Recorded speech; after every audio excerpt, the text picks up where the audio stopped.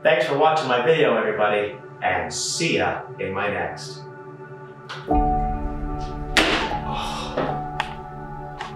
What has my life become?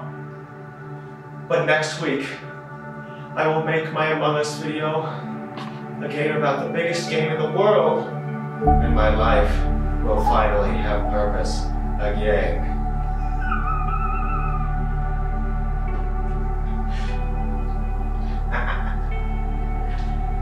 Gonna be rich. Thank you, Among Us.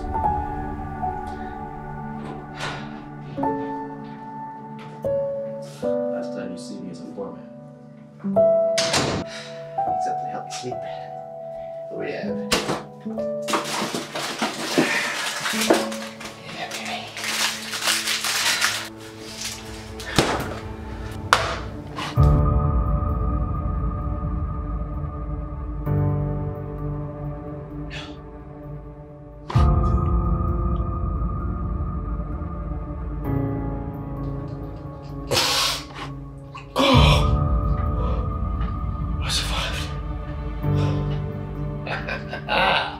I survived right on time, baby.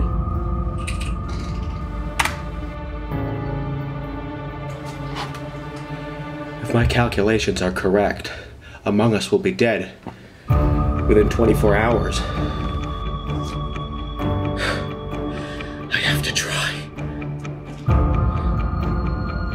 Stephen forever. See, it wasn't laziness. This actually happened. Let's get into Fusion 360.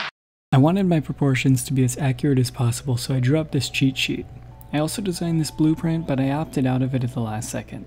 I just figured the threading would look better. You're more than free to use that design though.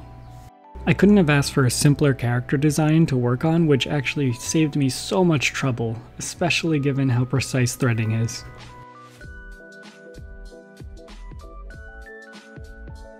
Like my original blueprint, this Among Us guy is going to be composed of 2 different bodies, which are going to screw right into each other perfectly. Measurements are absolutely crucial here. Of course, I'm going to have to sand them down a little bit because 3D printers aren't perfect, but we still want to get this as precise as humanly possible to make sure the threads actually screw into each other. For anybody scratching their heads wondering what is threading, to put it simply, it's making screws. And for my science fanboys watching, it's a continuous helical ridge formed on the inside or outside of a cylinder. You could do it in Fusion 360 with the push of a button, or you could do it on a lathe in real life with the pull of a lever.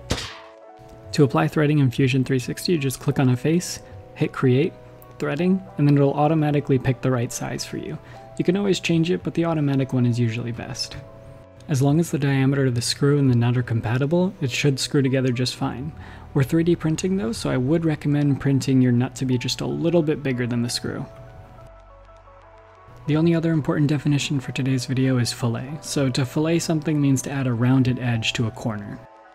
Among Us crewmates are actually kind of square, except they have rounded corners, so filleting is going to be perfect for this design.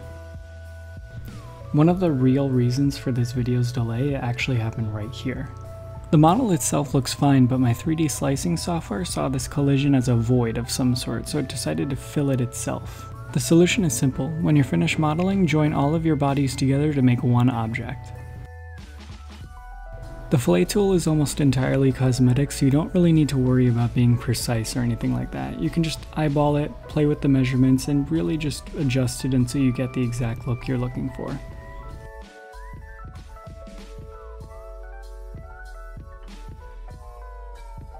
The backpack is super simple. It's just a box, and then we're just gonna fillet all the corners and it'll round it off and boom, backpack. Easy as that. Just like the feet, I'm gonna have the backpack intersect with the body here, but you have to be very careful. As I said earlier, you need to combine all of your bodies into one object when you're done so that it'll print just fine.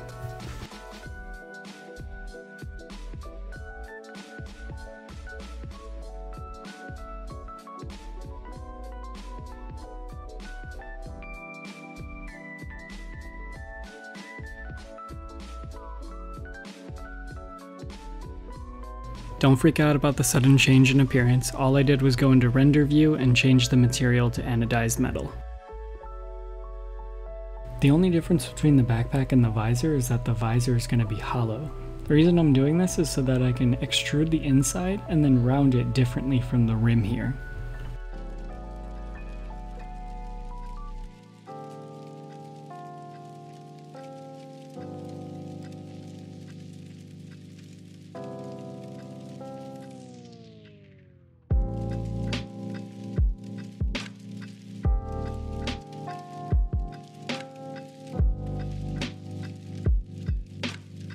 So you can see right here, we can actually just grab the infill from the rectangle we extruded, and we could just take that out and then fillet this, and it's going to look like a visor coming out.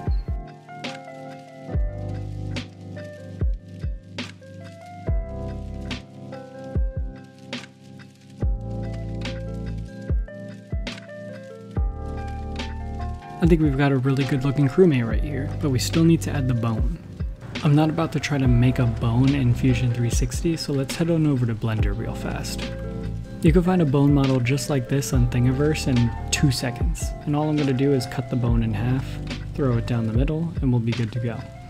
Now, if you plan on printing the bones separately, you're going to need to fill that bone back up, because right now that empty space is just a void. But with a simple shape like this, the easiest thing you can do is create a cylinder and then just fit it inside of the bone. If you're printing it separately so that you can assemble it by hand, I would actually recommend the cylinder trick. It'll make it a much more secure fit. At this point, all that's left is to generate the supports, which Chi2Box does automatically, but we need to apply a couple of extras just in case. There's a lot of solid resin in this design, so I would definitely recommend going into your settings and applying a light infill to cut the cost in half. Yikes. Without the infill, it cost $1.36.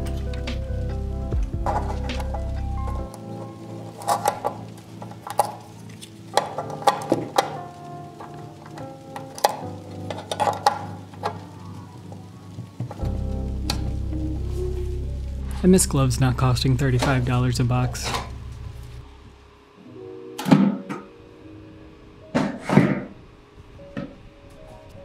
I found that gray resin is the most reliable type to use. I don't know if that's just me, but that's just what works.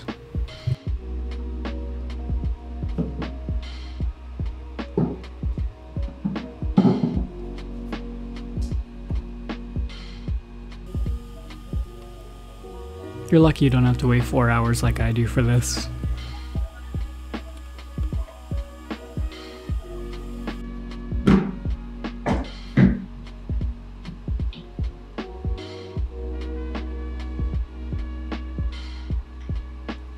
The resin's still uncured, so a little bit of acetone will make it come right off the printing plate.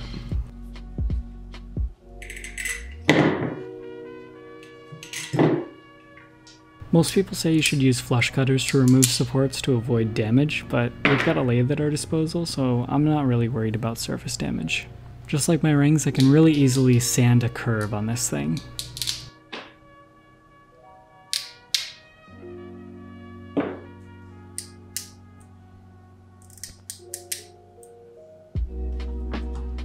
We took this thing out of a vat of uncured resin, so we have to give it a quick acetone bath to make sure there's nothing left on the outside of it.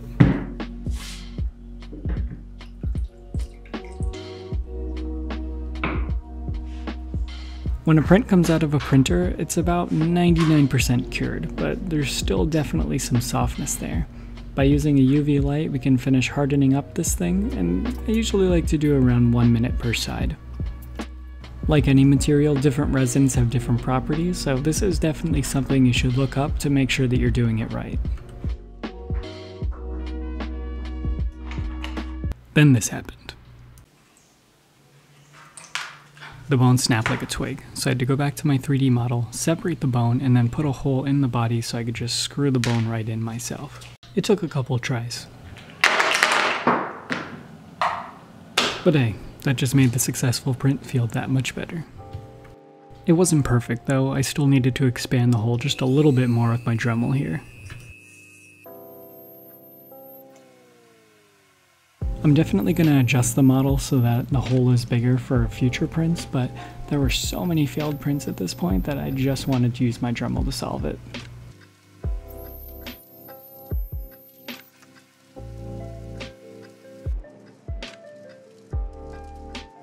As I warned before, 3D printers aren't perfect, so we're going to need to use our sanding drum to make sure that the threading fits together.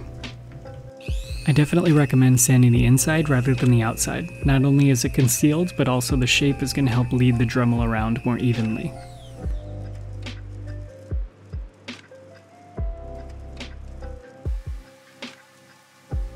If you sand your interior as much as I did, eventually you're going to have to get that exterior as well to prevent wobbling.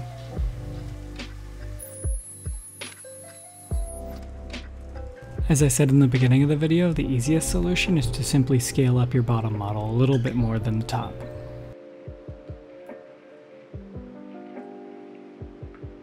Finally. I was a little too aggressive when I was pulling the supports off his head, so we're going to put him in the lathe and round off his head just to make sure that it's nice and smooth.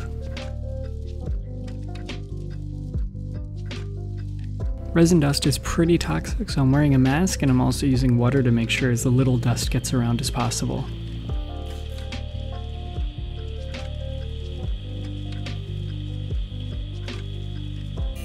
This is actually way easier than sanding rings. The only thing I'm worried about is the pressure from the jaws breaking the resin.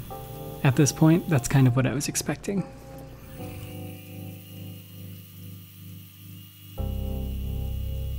That's a million times better and way less lumpy. I love adding a cursed twist to things, so I'm going to apply a couple of base coats of black to my figure here. One, so that the paint has something to stick to, and two, later on we can scuff the surface and it's going to reveal black underneath. I got really worried at the idea of spray paint interfering with the threading, so I applied painter's tape to the inside of the nut and the outside of the screw so that no paint would get on them. Even if we did paint this thing, the act of screwing and unscrewing it is eventually going to wear and tear the paint down anyway. If you want your Crewmate to look as clean as possible, I would definitely recommend printing in the color that you're going for.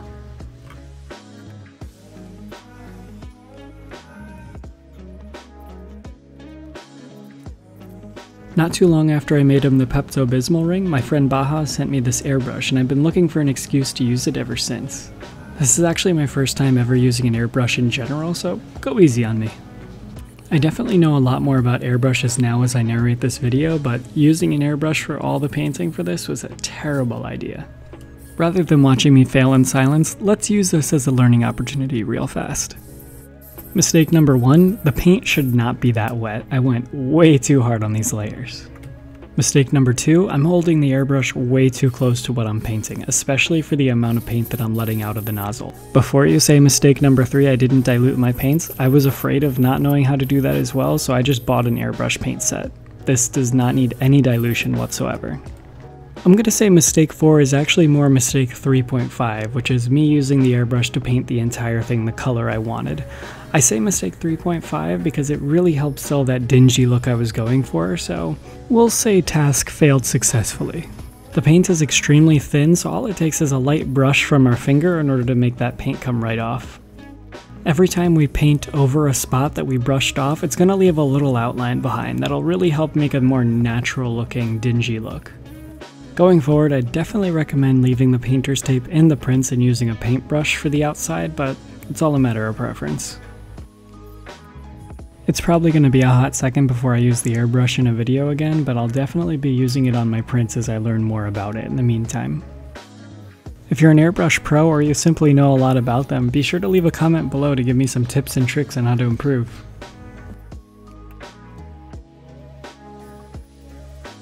As I mentioned before, airbrush paint is extremely thin, so when I say hit it with the sandpaper, I mean literally hit it with the sandpaper, because if you sand it, it'll just take all the paint off.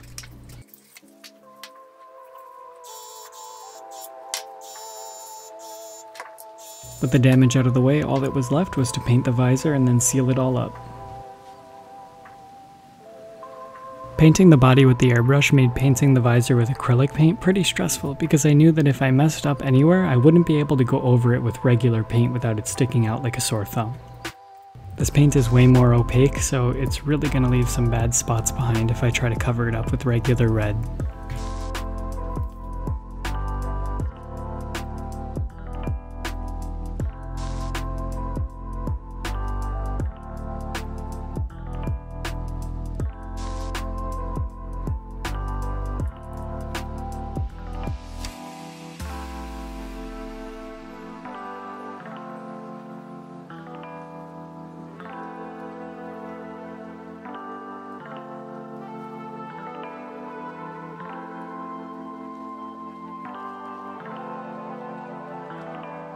I realized there was one place I knew the airbrush would work 100%, the shine in the visor.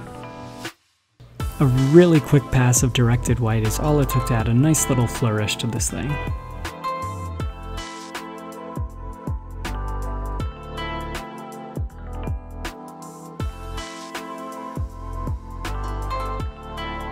The last and most straightforward thing to paint was the bone. The suits seemed pretty shiny in the game, so I decided to use Krylon Clear Gloss Spray as my sealant. Even with thin coats, this stuff tends to be kind of heavy, so I decided to cover up the threads once again with painter's tape so that they won't get ruined. Until I can guarantee the threads won't be destroyed with the sealant, I'd rather have the paint wear off faster on the threads than them not work at all.